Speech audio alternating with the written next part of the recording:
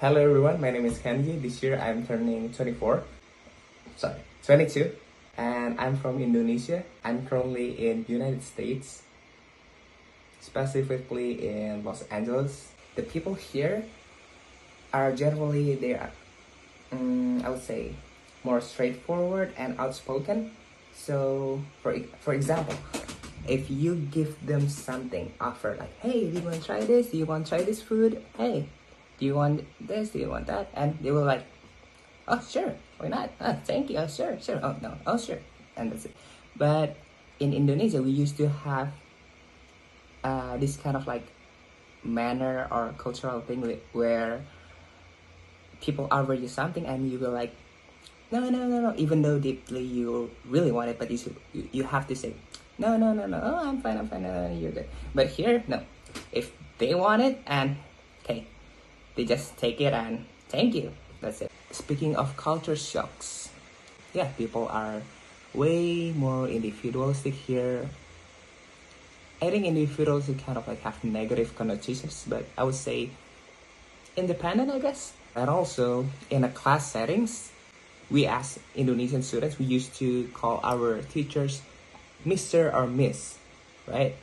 But here you could just call by their names. Another one is, if you want to go to the toilet, you could just walk away without any permissions. So the first thing that I think everybody should have is adaptability. I will talk about adaptability. This is included, so having a growth mindset and having confidence with yourself, believe in yourself, having confidence with yourself, being secure, and growth mindset.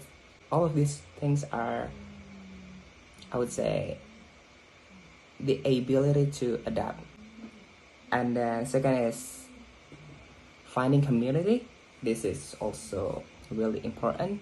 So go to church, finding a local community, or joining clubs. So just any community that you like. And then third, having some respects, because we live in the diverse world. So there's no such thing as this culture is better than the other. So everybody's kind of like equal here. So having those kind of thought, you have to pay respect to those differences. That's it. Thank you. Hi, my name is Paula Gabius. I'm 22 years old. I'm from Germany, from the southern part of Germany, which is near Stuttgart. And I am studying communications. And I'm now going into my internship, which is going to be about communications marketing team of a big consultancy. And I really like communications and the field of marketing because I like understanding people, and I like the interaction with people, and I like just working with people and for people, and the whole communicating different aspects of different topics in different ways to get a certain type of result, and that is really interesting to me. Now, for your question, are there specific nonverbal cues or gestures that are different from where I come from? Well, yes. So for Indonesia, for example, people stop cars like this. And we don't do that in Germany. We do that to stop cars. But what Indonesians do is to wave someone to come like this. So if an Indonesian person would do this to me, I would understand that I have to come to them. But that's not really how we do it in Germany, because in Germany you would do like this if you want a person to come. So that's very interesting. Now to your third question, how did you initially experience culture shock? Well, I was traveling before I came to Indonesia, so it was a smooth transition, I would say. But what was really interesting is that once I arrived in Indonesia, in Jakarta for living and not just for traveling, I noticed that people were a lot louder than what I would expect them to be in Germany, because in Germany people are not as extrovert, not as communicative, and in Indonesia people are like super loud and super very interested in you, but that is not what I'm used to in Germany, so that was definitely something that shocked me, and I had to really get, well, used to.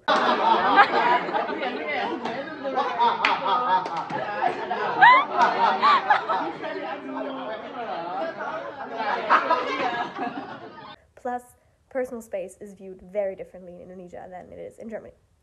And now your last question, effective strategies for overcoming culture shock.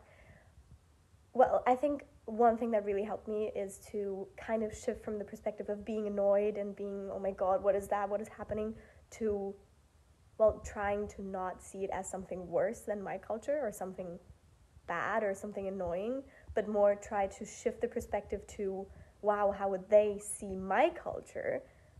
And my culture, for example, for Indonesians can be super, super cold and super, defensive and super isolated. And that really helped me see both cultures a little bit from the bird's perspective, and to understand both cultures and the positive things about both cultures and the negative things about both cultures, again, also mine. So that was definitely something that helped me to shift perspectives. Thank you.